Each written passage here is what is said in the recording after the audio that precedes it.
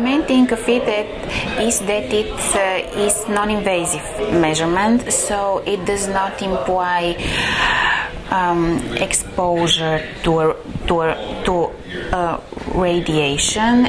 It does not use invasive measurements. It does not require hospitalization of the patient, and it is done entirely with transthoracic echocardiography. You have to dispose of a good quality echo scanner with special settings to do this, and as a ratio, CFR or coronary flow reserve is measured as the ratio between maximal flow at a coronary artery, and this is related to the baseline flow at the coronary artery. So the ratio of these two values is the CFR measurement.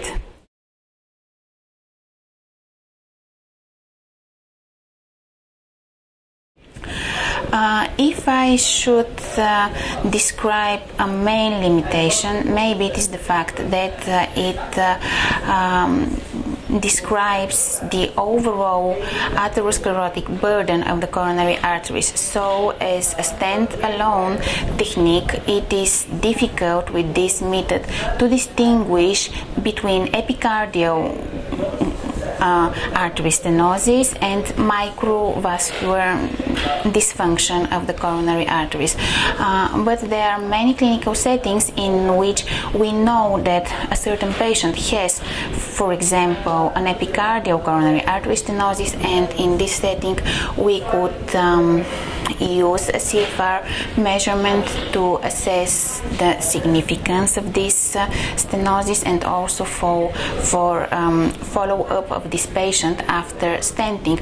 And on the contrary, if we know that a patient has chest pain and does not have significant artery stenosis, then assessing CFR and finding low CFR measurements, we could say that this patient has a microvascular dysfunction of his coronary arteries.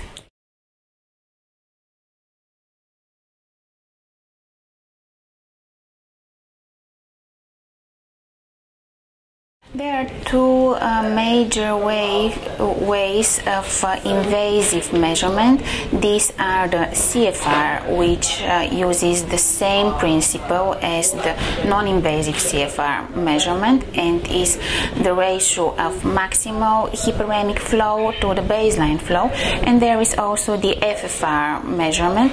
I could say that there is a very good correlation between non-invasive and invasive CFR measurement, considering all the limitations of one and the other method of measurement, mainly invasiveness and radiation exposure and the need for hospitalization during an invasive coronary flow reserve measurement.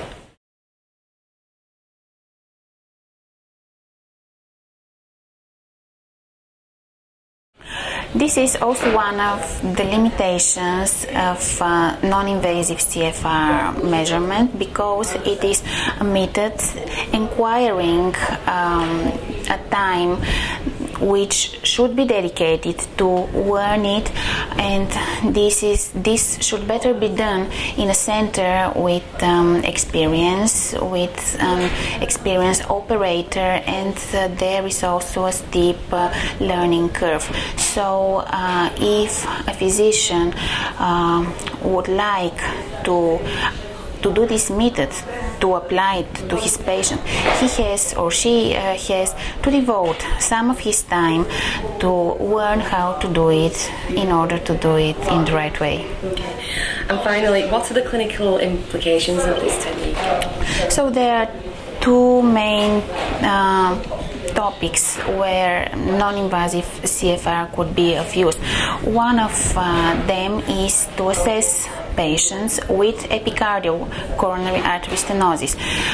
These patients could have for example, a significant coronary artery stenosis, and this could be assessed with very good sensitivity and specificity with CFR measurement. These patients could have also an intermediate coronary artery stenosis, and in this way we could measure if the clinical significance of this coronary artery stenosis is high or not, using a non-invasive CFR measurement. And also patients who have been stented may become suitable applicants of this technique, because CFR measurement in this setting could show if there is restenosis in the coronary artery that has been intervened, and it is a very useful method for a follow-up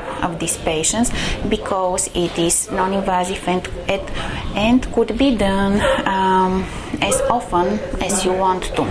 The other main application is in patients with microvascular coronary artery disease. There are many such patients.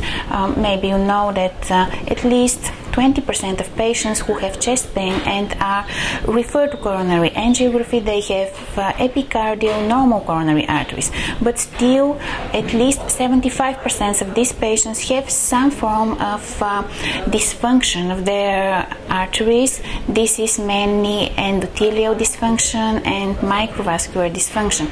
These patients are a good subset to be evaluated with CFR, and then to follow what is going on in their microvascular system with, for example, some therapeutic applications.